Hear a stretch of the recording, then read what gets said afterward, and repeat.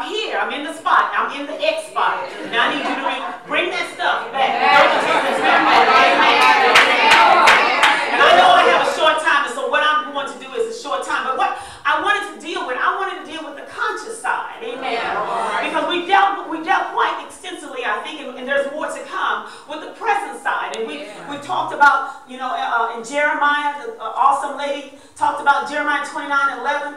That what God has for us and what we're on His mind, and so we know that, and we know that the importance of our relationship. That God says, I know who you are. I created you, and I know who you are. And so there are some things that I created for you. And then one of the other ladies came up and they truly blessed us, talking about being deceived. So I was like, okay, Lord, that's good, because we as women.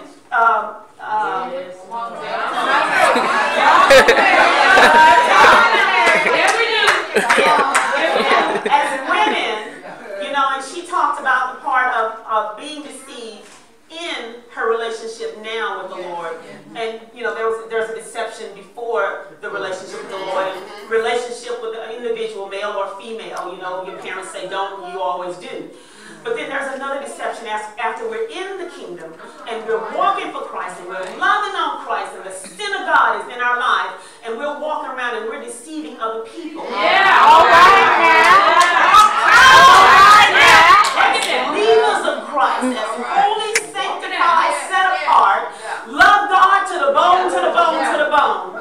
And when He's all over, I can go to any we call it vision meeting, not business meeting. We call it vision meeting because we want to take that off and project a vision. And we leave that vision meeting and we got more conversation outside than we did inside. Deception. Because now you're speaking things that you thought you heard, maybe, whatever. And so that is a form of deception. So I'm dealing with the conscious side, and I'm going to move out of the way in just when y'all count me. I'm going to move out of the way in just a second. And so then we had another wonderful, wonderful anointed lady that told us to work out some stuff. Amen. And so even if when she said that, work it out. We got to work out some stuff. And then she started working it out against this wall. I was watching her work out some stuff on that wall, and I was like, okay, Lord, all right, I got that, all right. And then my baby talking about joy. She's talking about, in the presence of God, you got some joy. And what God has done in our lives to create joy in our lives. And then I was sitting over here and I was just kind of praying, okay, Lord, now I need you to bring all this back. And then one of the ladies started, talking, and y'all don't know, y'all really blessed me when I was over there. I'm just, and Pastor came in and he was talking, and I was like, okay, Lord, I'm talking, I'm just holding conversations because I'm trying to not cram, I'm trying to relax in this thing. And so that's where I am now, y'all. I'm trying to relax. So if there's any prayer warriors, y'all pray. And 2 more minutes, I'm going to be sitting down. But I just need y'all to be praying for me right now. Amen. Because we're dealing with the presence. We're dealing with the presence of God, and we're dealing with being conscious. And so, my story is talking about someone that falls asleep. And then God, a visitation of the Lord comes in the room when we sleep. And so the visitation of God, is so great and so awesome. I'm quite sure Jacob didn't really want to wake up when he had to wake up. You woke up and you say, oh, wait, man. Because you can have some wonderful, awesome dreams.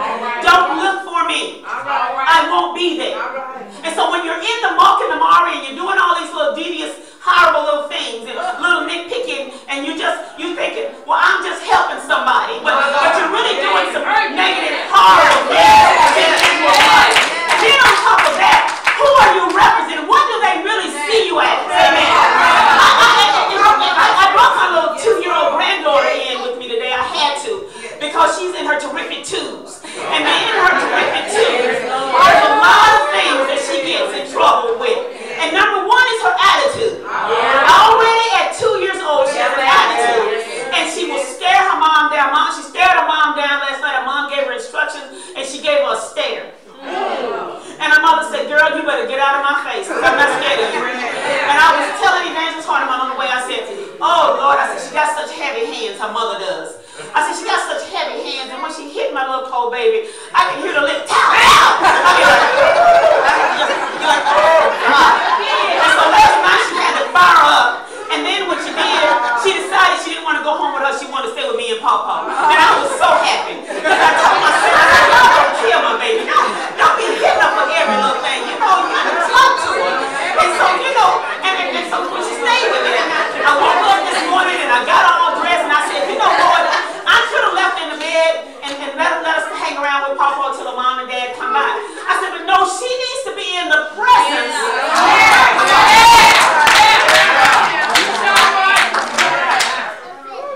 I really see what goes on in the terrific twos. You know, because you're really trying to discover yourself. You can't even speak well. Half the language that you're speaking is in tongues. So nobody really knows what you're saying, but you and God. Because your mama don't know and your granny don't know. And so we're trying to interpret what you're saying. And so I felt like she needed to be in the house with a bunch of saved individuals. So my baby back there, y'all just look over there and pray. She's in the terrific tubs right now. And I'm trying to save her life by keeping her in the presence of God.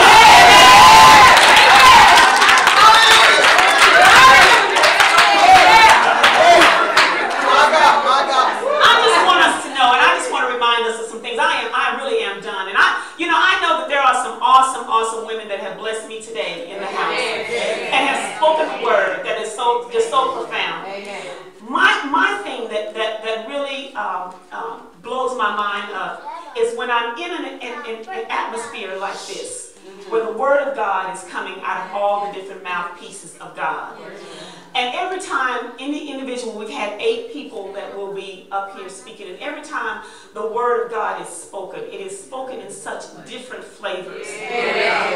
I like certain seasonings, and you like certain seasonings on certain foods. And so that's the way I interpret the word of God. The word of God is in such different seasonings. It's just for the palate, just what you need, just where you are. And so there are things that will be said today, maybe not all from one individual, but if you put it all together,